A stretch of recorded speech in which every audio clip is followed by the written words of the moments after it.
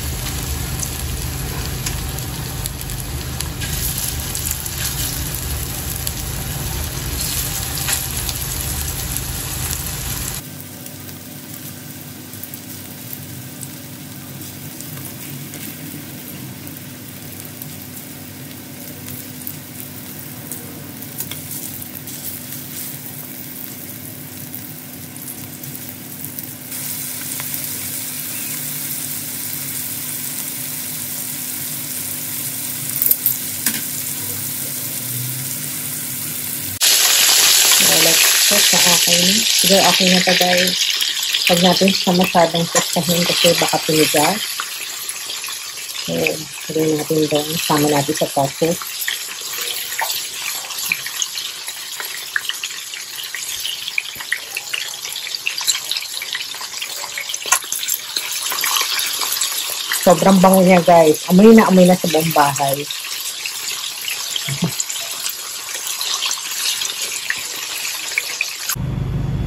So, guys, pritoy na natin yung onion.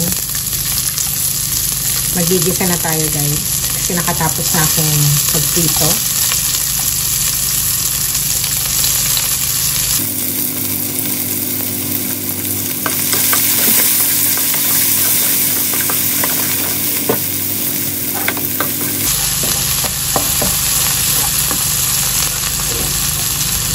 Sabihin na natin yung bawang, guys.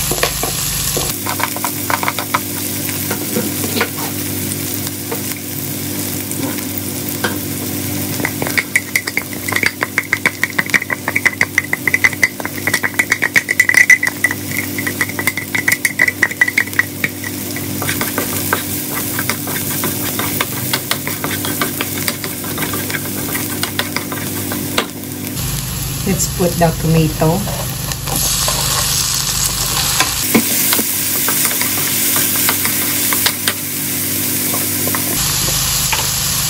Hingin natin ng konting garlic powder.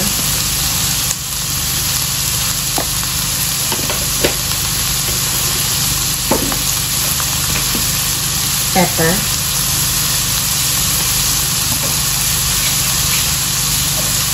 Of course, magic sarap. Beken naman!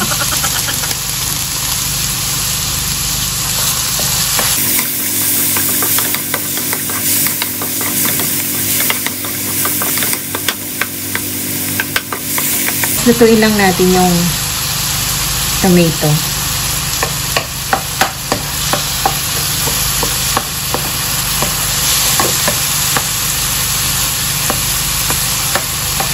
Lutuin lang natin siya maigi para hindi mapanis yung ating ulam.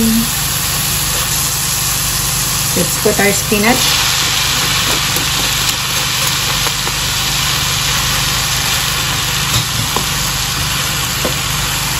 Guys, kung wala kayong makitang spinach, guys, kangkong pwede.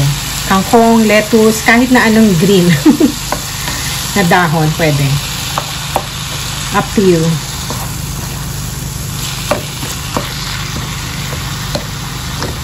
Medyo luto-lutuin lang natin ng konti. Saka natin ilagay yung ating tofu and chicken.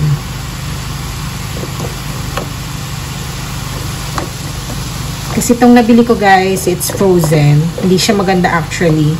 Kaya lang, wala akong makitang fresh na spinach. So, ito na lang yung ginamit ko. Wala ring available na kangkong. Ang kangkong dito, guys, pangit. Hindi siya katulad sa Pilipinas. Ang kangkong dito, pahaba yung dahon.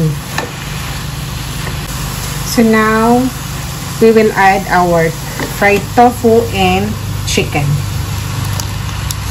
Oops. Hindi kasama yung tissue, guys.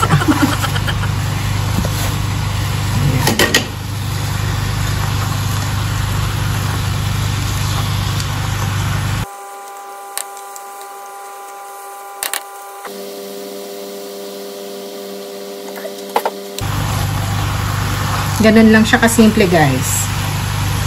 Pag medyo kumulo-kulo na, that's it, guys. Pwede na siyang iserve. Ganun siya ka-easy. Medyo matrabaho lang kasi kailangan mo pirituhin yung tofu mo tsaka yung chicken breast. Pero super dali niya lang lutuin.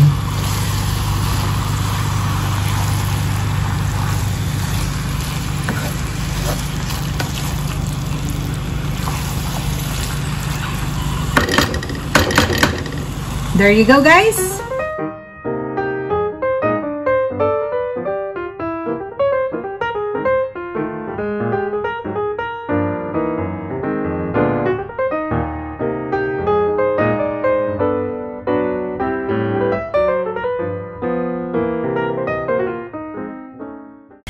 Hi guys, that's all for today. If you like this video, just give me some thumbs up and don't forget to subscribe. Hit the notification bell for more upcoming videos. Stay tuned, stay connected, and stay safe. This is QuishMe signing off. Bye!